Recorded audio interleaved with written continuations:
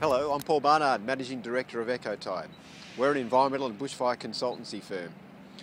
At Ecotide, we receive many questions about bushfire assessments, so we've made this video to explain the bushfire management overlay, known as the BMO, and what it means for building construction in Victoria.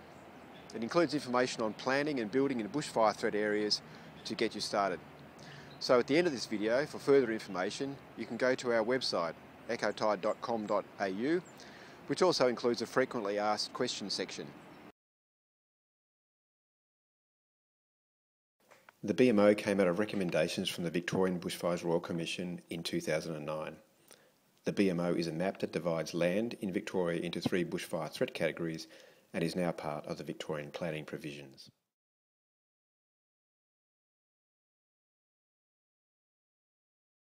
In a low bushfire threat area, there are no specific bushfire protection measures required.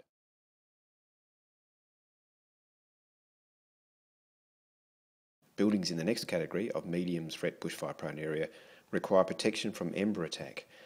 This is covered by a bushfire attack level rating known as a BAL.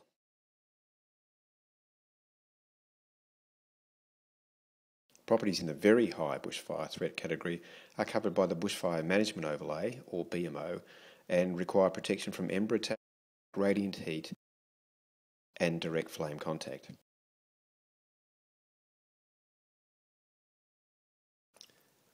To find out which bushfire risk category applies to your property, you can access a free property report at land.vic.gov.au. If you need further direction on how to do this, go to our frequently asked questions section at the Ecotide website. The bushfire attack level, or BAL, indicates the construction requirements for building within a medium threat bushfire prone area. There are a range of bushfire attack levels that increase with the severity of the impact of a bushfire. The BAL is there to protect against ember attack and radiant heat from an approaching bushfire. The rating is derived from the type and proximity of vegetation and the slopes around the building. A BAL of 12.5 is typical of a building in open grassland with little overstory vegetation nearby. The other end of the range is flame zone, where vegetation is quite close to the building. Although the financial impacts of different BAL ratings require more research, indicative cost implications for a conventional house range from an additional $3,000 for a BAL 12.5 to up to $50,000 for a BAL 40.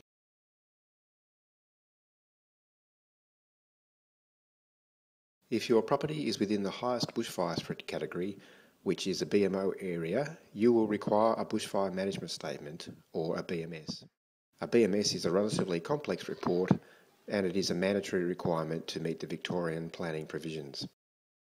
These reports are sent to referral authorities, such as the CFA, for approval in the planning process.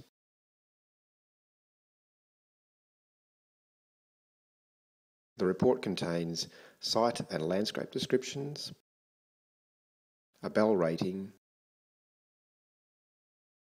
calculations of defendable space, vegetation management prescriptions,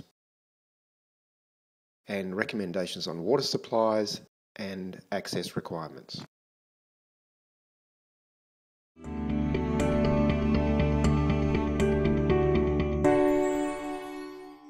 So we hope this video has been informative.